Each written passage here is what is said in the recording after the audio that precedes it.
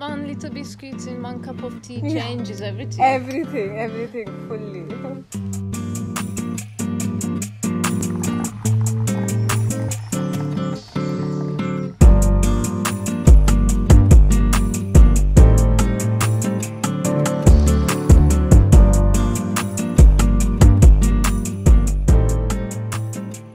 When you're in Goa, a lot of the inspiration that is coming into your life for your work is from your daily activities, from your day Which is nature. Yeah, your everywhere. sunsets and sunrises and your beach days and your market runs and almost that's all we have and want to have. Yeah, exactly.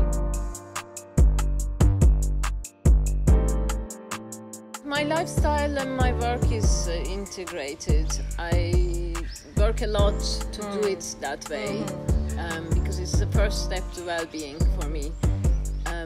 But sometimes you get carried away with your work, you enjoy or not, but sometimes you need to stop and realize the moment, your surroundings.